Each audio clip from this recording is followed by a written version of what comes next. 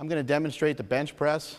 A couple key points on the bench press is you want to try to get your shoulder blades pinched back. A lot of times people will kind of pinch them up this way. You want to bring the shoulder blades back. You want to tuck the elbows in. You want to squeeze the bar real hard. I'll demonstrate how to do it. So for me, I like to lay flat first. Then I grab the bar. I use the bar to help me get in a position. So I pull myself up, just my upper body, lower body still on the bench, and I tuck my shoulder blades into my back pocket.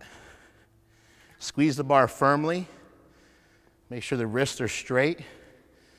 And as you bring the weight down, you're going to tuck the elbows in. You're going to press back up. Again, you're going to tuck the elbows in, press back up.